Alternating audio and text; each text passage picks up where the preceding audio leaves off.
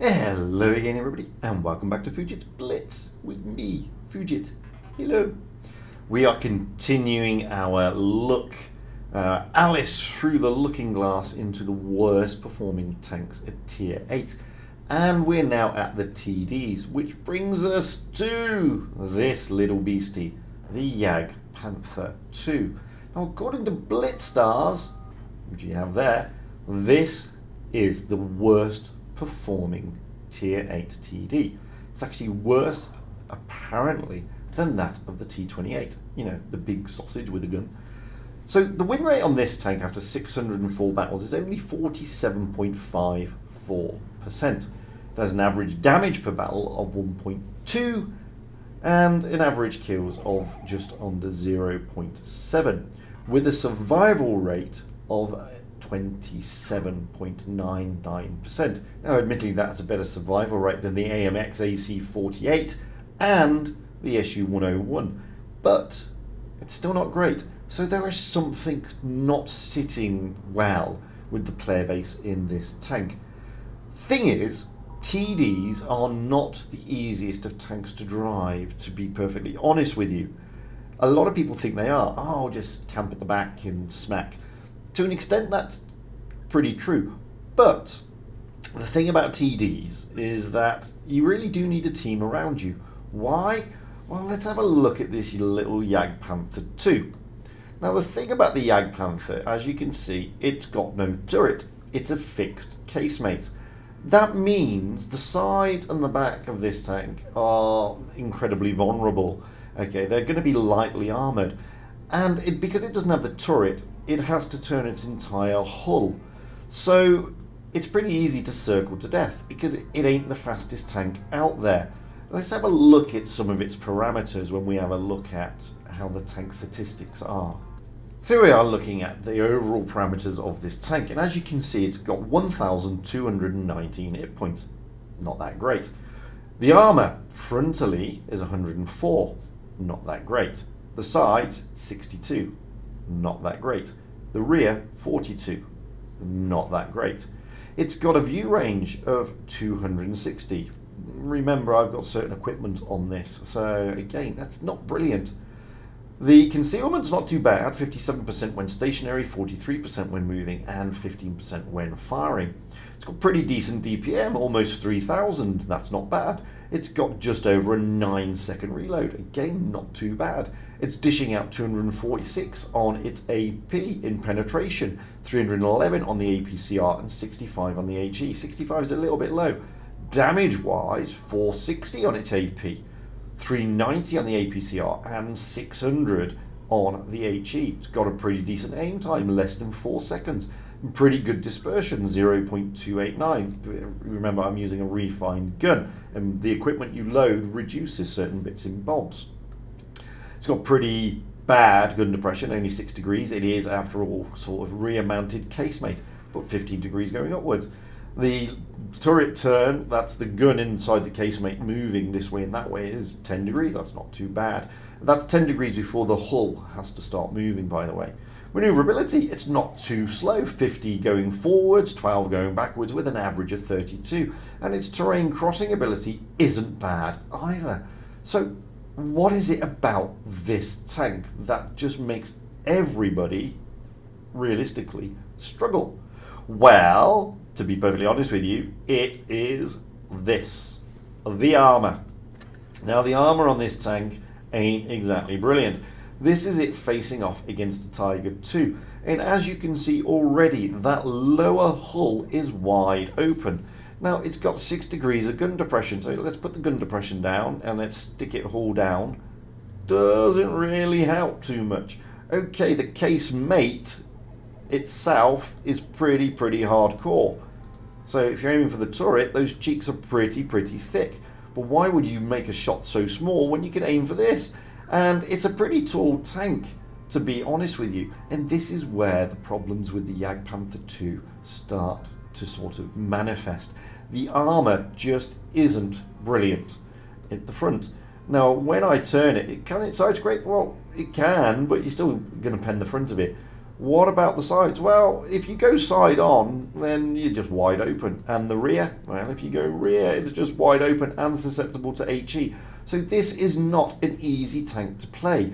You need to have it in a kind of hullish down position, but not too hull down that you can't actually get the gun to work. And therein lies your problem 9 times out of 10. So considering its lack of armor, what can we do to sort of make this tank, I don't know, perform? Well, let's go and have a look at the equipment and what we can load up. This is my equipment loadout for the Jagdpanter II. Now, I'm not saying that this is the best loadout. I'm not saying this is the perfect loadout, but this is what I use, and I have reasonable success with it. First and foremost, I don't use the calibrated shells. It gives me an extra 12 penetration. But the thing is, I think the Jagdpanter II's got good enough penetration anyway, so I don't use the calibrated shells. I use the gun rammer. That allows me to have better DPM and a better reload time. Something that I think that the Jagdpanter II really does need. I then have, as always, the defense system, and I then run it with a camo net. Why? I mean, I'm a TD, and 9 times out of 10 I'm going to be sat at the back. Maybe not sat all the way at the back, but I'm going to be not on the front line, not until unnecessary. I then use the supercharge. Why? I mean, I could use the enhanced gun laying device, but my aim time is good enough. So I use the supercharge because from distance, if I am sat at the back, I want to get those penetrating shots. Simple. I then use the additional hit points instead of the enhanced hull armor. Why? Because what's the point? My turret is thick enough already, to be honest with you. The hull, 4% ain't going to make that much of a difference. Not really. So I want the additional hit points, just in case. I've then got the engine accelerator. I want to be able to move around the battlefield. I then use the refined gun. Again, I'm going to be sat, primarily at the back. So I want that dispersion to be really reduced. I could use the vertical stab, but I'm not going to be firing on the move, and the aim time again is good enough. So it's much better for me to use the refined gun. Then I've got the toolbox, and then I've got the iron consumables. Moving over to the consumables, got 2 repair kits, because I don't need a speed boost, and the adrenaline, standard loadout for me. Provision wise, well, I want the crew to be working to their top. So I've got the chocolate. That reduces everything, view range, DPM, reload time, the works. I've then got the protective kit, because why not? And then I've actually got the improved fuel, because again, I think it's just going to give me what I need. I could go for another chocolate bar, to be honest with you, but that just drops my speed and mobility down a little bit, which I don't really want. I still want to be slightly mobile, hence the reason why the improved fuel. Loadout. Well, I'm taking 15 AP, 10 APCR, and only 5 HE. That's my loadout. Not saying it's perfect, not saying it's going to be fantastic, but it works for me. But what is this tank actually like to play, and what realistically do you need to consider to get the most out of this tank? Well, let's have a look at a couple of games. So here we are in the Jagdpanter II, rolling out on desert sands. Now again, I'm tuned up with my erstwhile and long-suffering teammate Ephelon, who's also in the Jagdpanter II. The thing is, the problem with this tank, as I said, is its lower hull. It is pretty thin. Not only that, it's not exactly, the most maneuverable of tanks. It's pretty good for a TD, don't get me wrong, but it sits very high and it's very, very tall. So it can be spotted from quite a few distances and quite a few places. So putting this thing right in the right place on the map is critical. Now, we're going to try here and be sort of a little bit, he trapped me unfortunately, which is why the shot went wayward. We've now got somebody flanking from behind. We've lost a bit of hit points because the louver tracked us and our shot went a bit wayward, and then we got pinged from the back. So what we're going to do, we're going to try and put this little bit of a tanky here in a bit of a hard time. May not get away with that. He's going to run away, but I'm going to chase him down the tracks again. I'm going to be sat kind of at the back of the map. At least then I can try and get some shot across. You can see that mobility wise, it's pretty nifty going forwards. The mobility on the tank isn't as bad as one would think. from distance with the refined gun, we just wait for it to come down and we get some good shots into the louver there. Type 62 has done a runner, so no point to us being there again. Take the shot, run away. That is one of the things you have to remember when being a TD sniper. If you stay in the same spot, the chances are you're going to get spotted. Even if you're not spotted, they're going to put those blind shots in. And the blind shots, well, you know, they're going to get lucky because they generally know where you are. Now the Type 62 makes a big mistake. So we put a good roll into him. He's going to put one into us though, but we should be able to either, he's tracked me, so maybe I can finish him off, or if not, my teammate will, and he does. We're not doing particularly well here. We've lost 3 tanks. Thankfully, they've now lost 3 tanks, but we are backs against the wall a little bit. That was a wayward shot onto the glacial. I was trying to get one into the glacial before he pushed round, but unfortunately he did push round. Maybe we can finish him off now. Yes, we can. So it's now 3 against 3. They've got a medium, a heavy, and a TD. So we've got to be careful here. We're 2 TDs and a light. Put one into the Panther as he runs around the corner, but he gets one back. We've now lost half our hit points. However, I feel that in this game at the moment, we can probably turn this and we can get rid of the SU, and we do.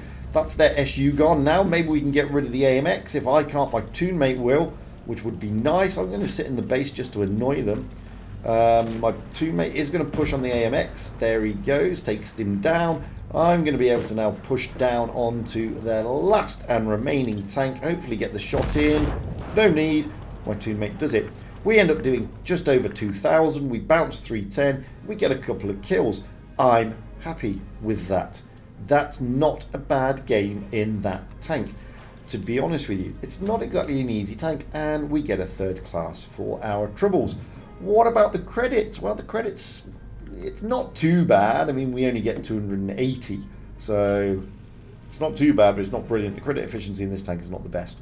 As you can see there, Evelyn knocks out 3,000, I knocked out 2,000, but I'm happy with that game. It's a tricky tank to play. Let's have a look at one more replay and show you really what the tank can do. Here we go on mines. Now, when you're in a TD and you're on mines, the chances are you're going to be very tempted to park your backside in the normal TD spot. I'm not going to do that. Reason being is because I've already got a TD there in a Scorpion G, and for some strange reason, we've also got a Saint over there as well. So I'm going to take my little Jagdpanter and park it at the back of the map, but somewhere else. And I'm not saying that this is a great place to park your tank, but if you've got somebody in an advanced spotting position like I've got here, the chances are you're going to see some spots. Put a blind shot in there to the AMX. Don't know if that hit. Pretty sure it may have just like glanced him. But I'm quite happy being sat here. I may be able to get, if they come round the corner, maybe able to get shots into them. But I can see that they've got a TD, well, they've got a couple of TDs, and I'm pretty certain that they're going to be camping at the back. And there is the waffle tractor, and this is a wayward shot. Wayward. However, I'm going to drop the adrenaline, load the AP, and now we're going to focus on the T28, and hopefully we're going to get him out of the game.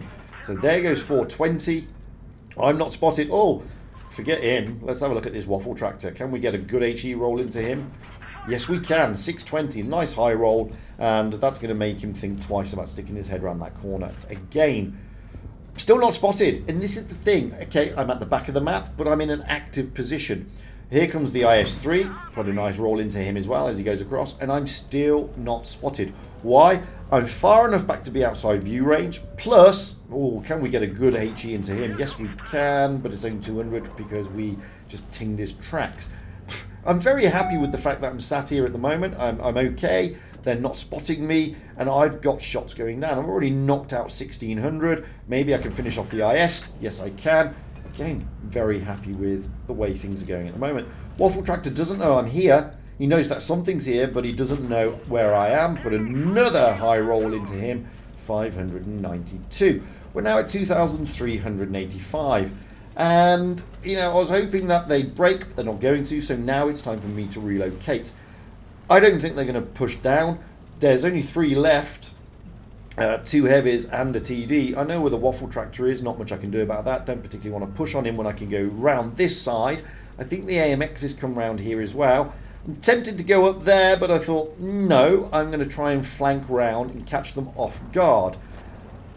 That's my game plan. Now there's only 2 tanks left, the AMX and the Waffle Tractor. We're doing okay here.